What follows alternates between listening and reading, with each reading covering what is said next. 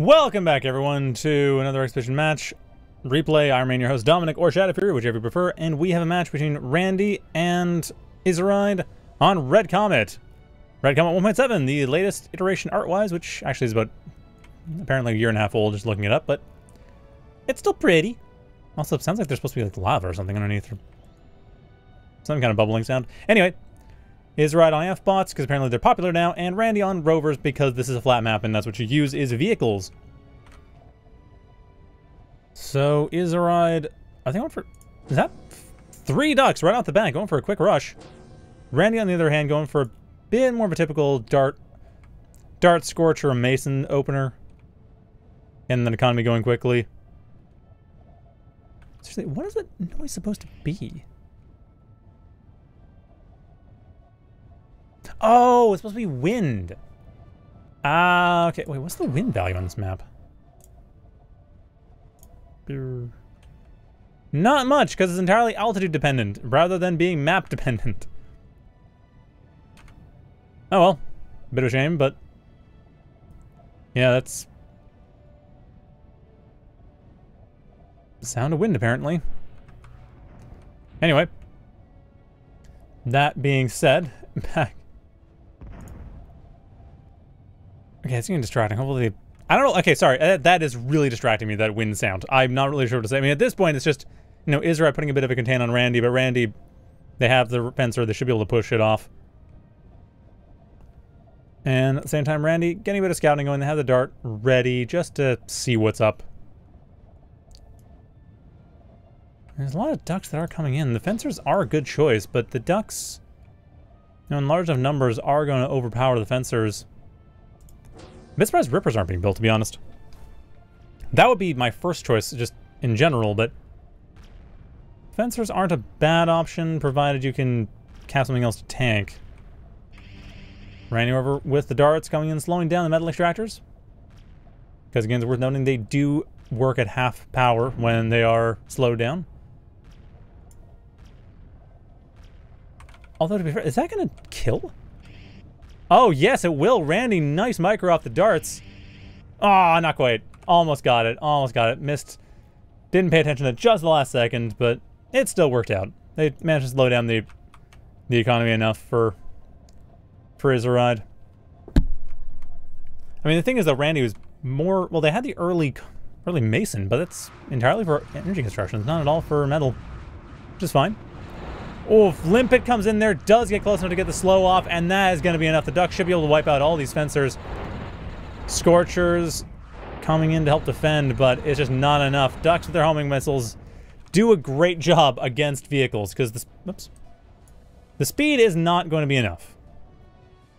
That's the thing, is that speed simply doesn't do enough for vehicles against homing weapons.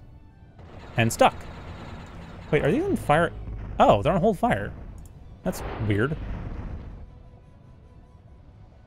izirayd playing it like it doesn't, like, why are you doing that? That's weird.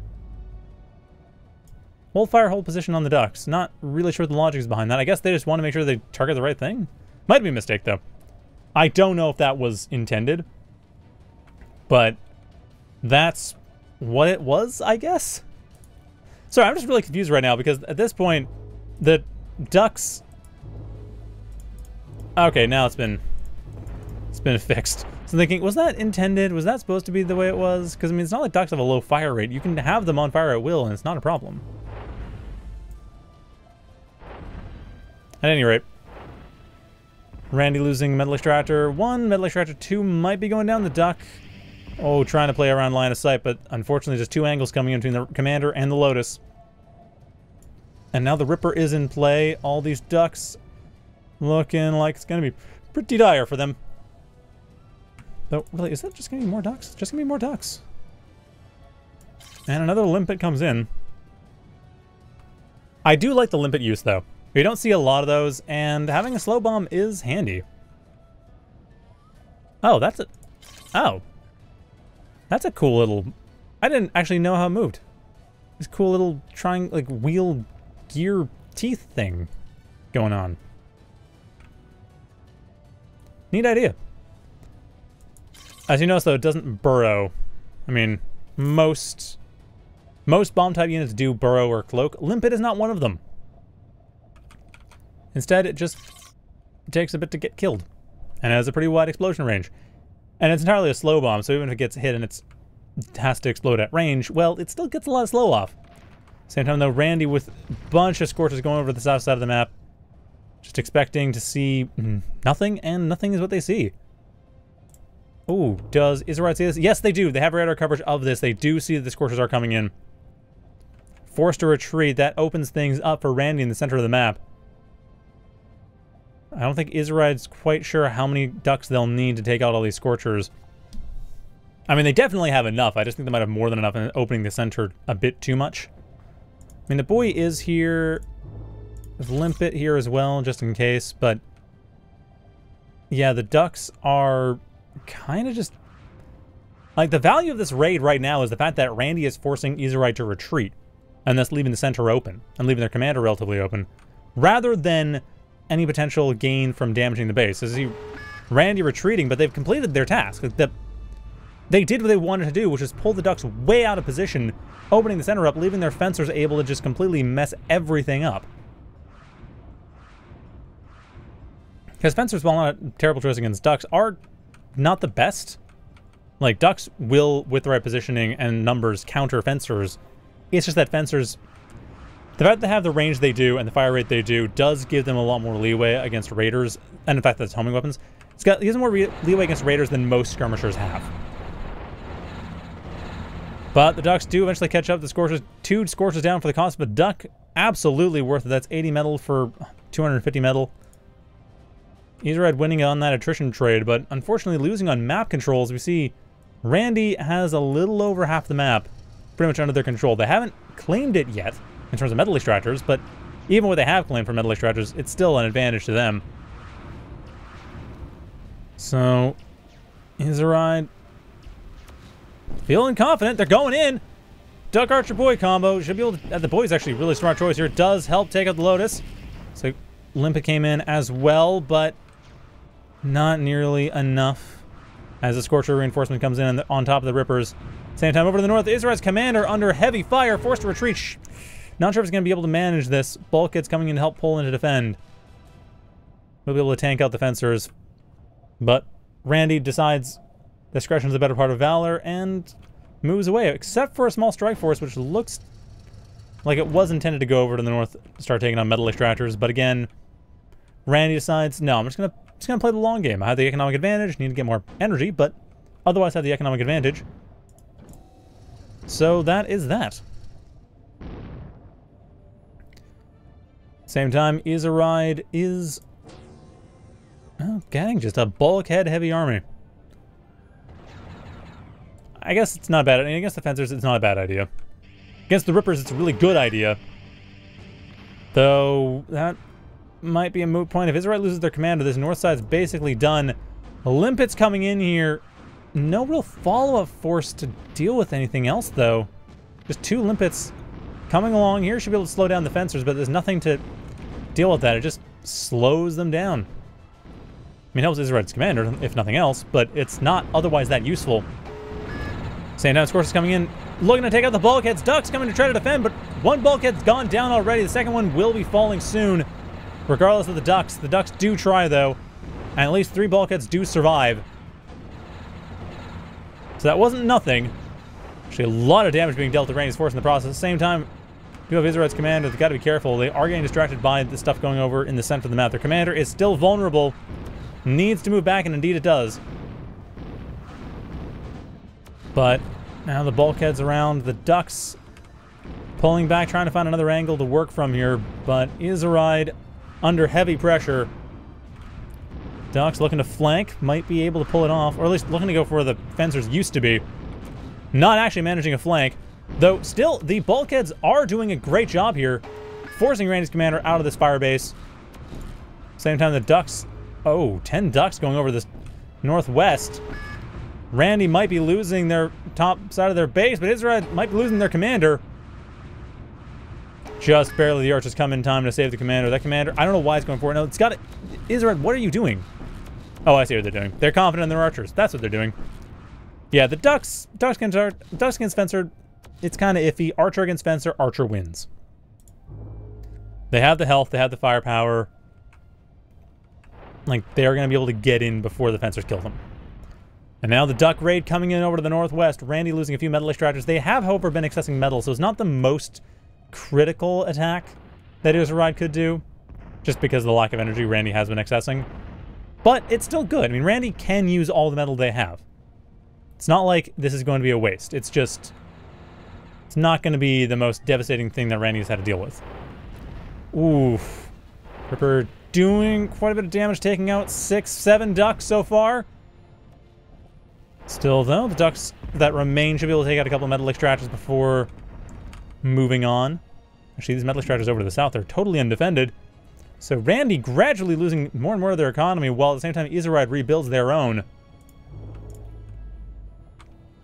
And izirayd still the center, has not been taken. No one's really contested that.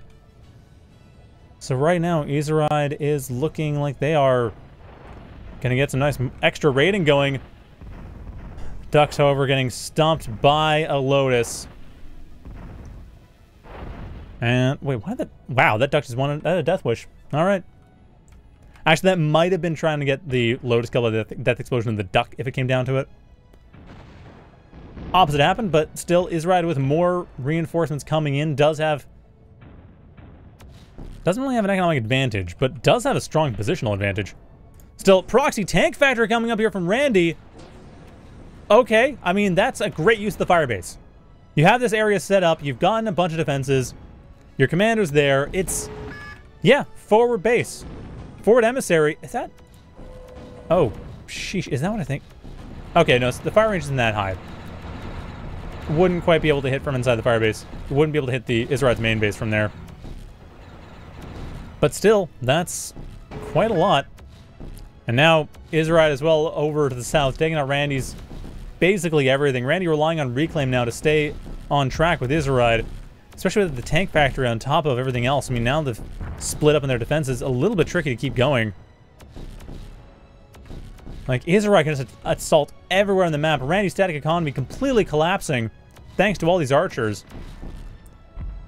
Man, emissary is going to be a problem, but it has given away that Randy has got something up their sleeve.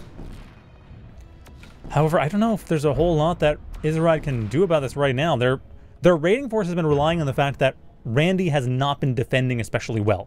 They've been throwing 1 or 2 Lotuses around every metal extractor, if that. So, izirayd has been able to go around with lone archers or a handful of Ducks and take out everything they can find. However, it has worked out. I mean, izirayd still is considerably ahead in economy. And they can build up the necessary force to siege this out, though looks like their plan for that is Boy Bulkhead. Which, considering what they're fighting against, I think I agree. I mean, against Badgers, against Emissaries, I wouldn't go for Grizzly.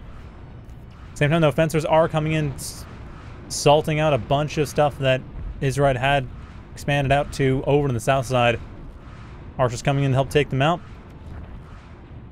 Archers should be fine, the Conch being the main target. Has the armor giving the archers enough room to get in, and that should be a bunch of dead fencers for Randy.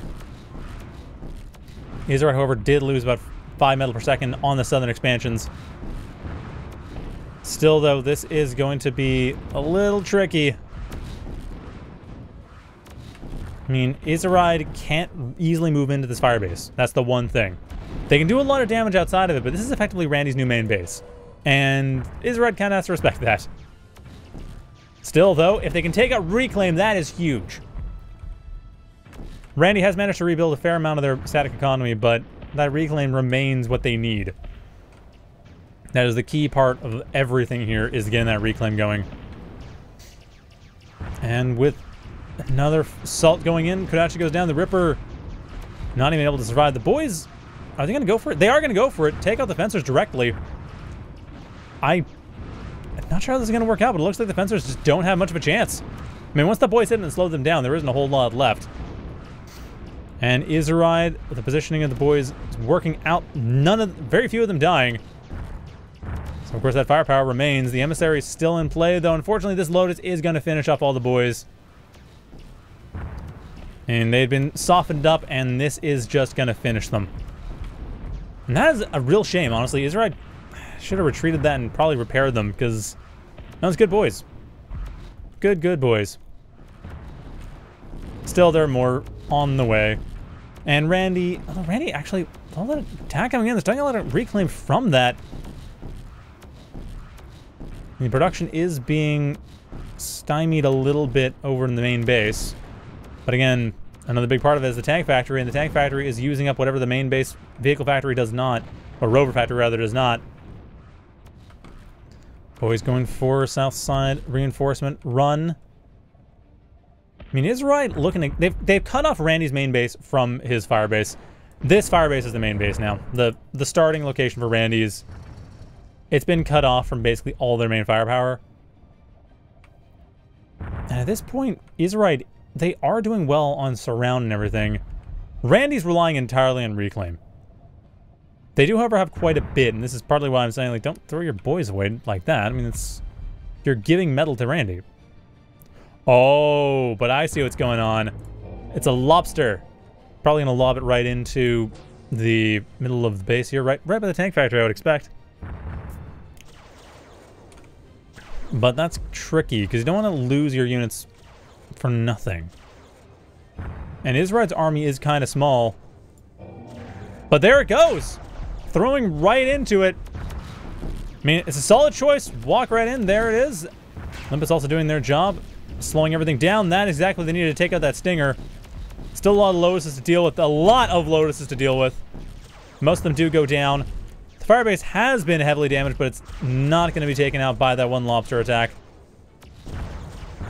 Still, several lotuses do go down, and the stinger as well, so that opens everything up. Now it's just one lotus and one picket. That's it. That's all that's there defending. So izirayd, once they get reinforcements, should be able to just knock that entire area down. I mean, a risky maneuver, but it seems to have worked out. Still, another stinger is under construction. Not entirely sure how this is going to work out for izirayd. If that stinger gets built up, that entire attack was wasted.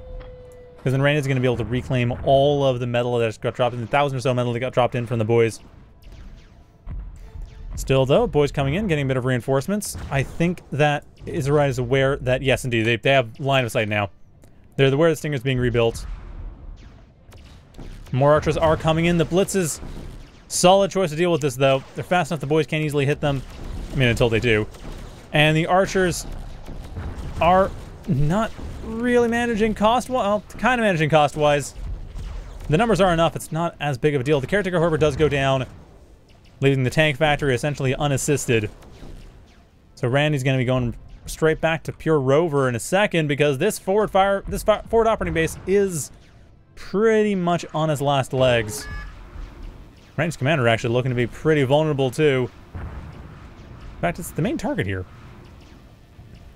Which, I mean, kind of makes sense. Getting rid of the factory, that's a lot you have to spend in order to get rid of the factory.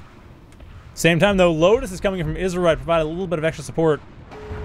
Setting up for the Conscious... Oh, I was about to say for the Conscious potentially to reclaim, but no, the emissaries doing their job, wiping out both Conscious before they can really get any value off the reclaim fields. So right now, Randy still has a bit of an advantage. They can rebuild this defenses, and they can reclaim this entire field of 4,000 metal. Oh, most of the field of 4,000 metal. And izirayd hasn't gotten a whole lot of their static economy back from the earlier raids that Randy pulled off. While Randy has essentially rebuilt everything between their main base and forward base.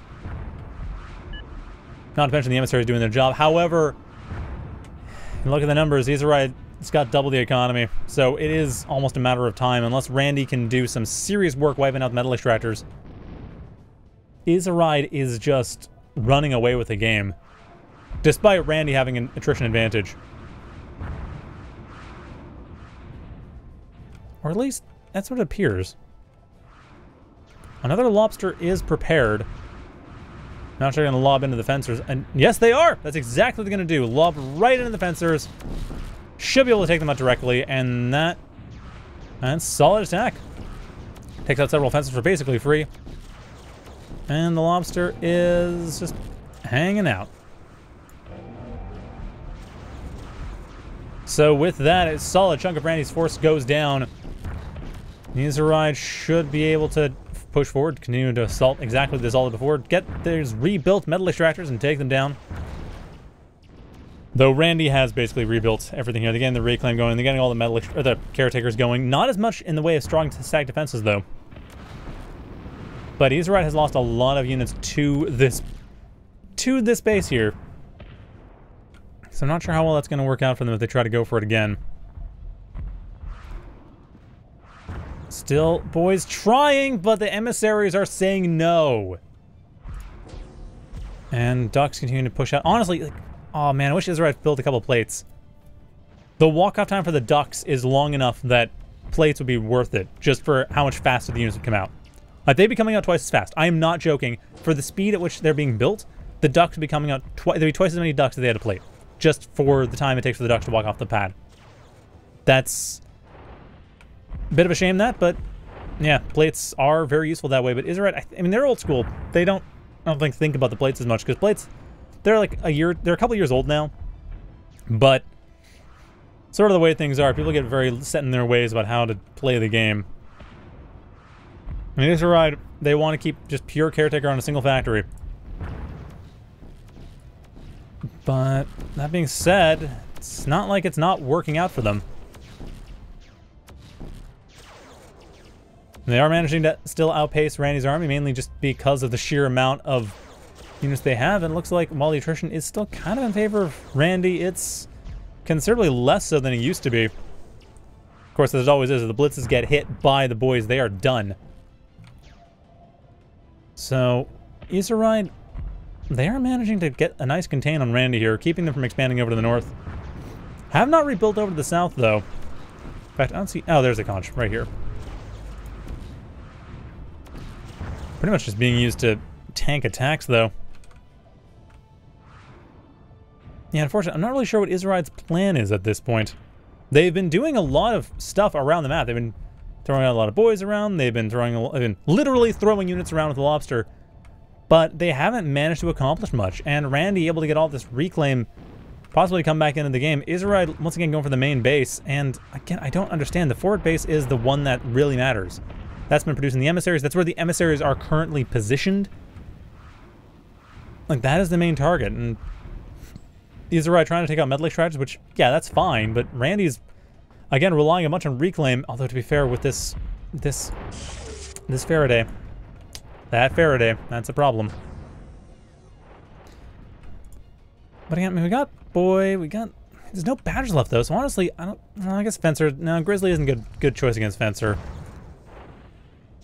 Still though, with Amphbot, I mean, Lobster is kind of your main siege option, as it were. And it's kind of having a tough time. Ooh, the limpet almost went off. Oh wait, limpet, how many limpets are there? 10, okay, seriously? Alright, well, throw a limpet in, why not? Gets stunned out by the Faraday, but that's something. If the limpet dies here, it's actually going to be able to slow down the Faraday enough to be effective. Still, though, limpet's coming in here. Alright, there's the damage coming in. Wait, did these deal... Oh. I think I missed something about limpets here. I think they might deal a bit of EMP damage.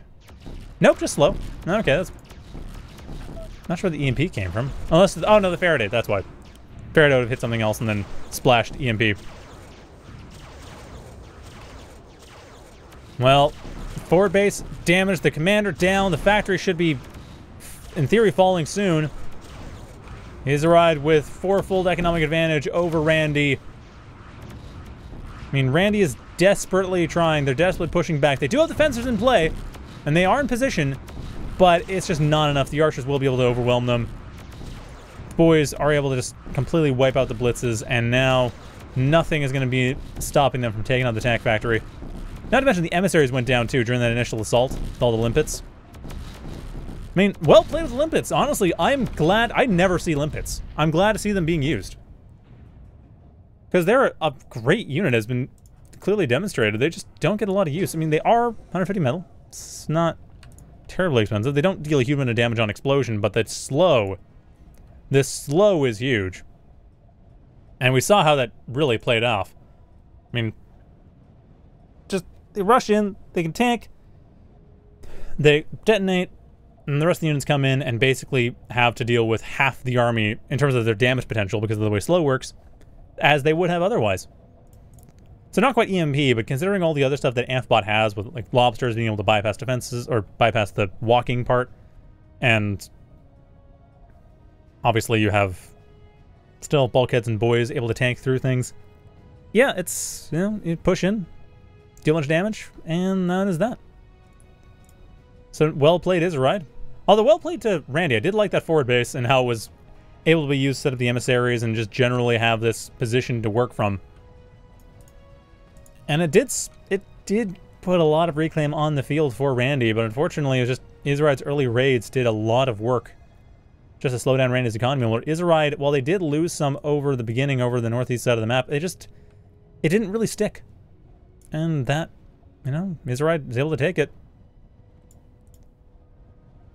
So yeah, that is that. I think it's commander death, basically. Yeah, that was the early game. Right, rANDY had a bit of trouble in the early game with the excess, and then the commander died. But yeah, that is that. So, I hope you enjoyed that. Thank you all for watching.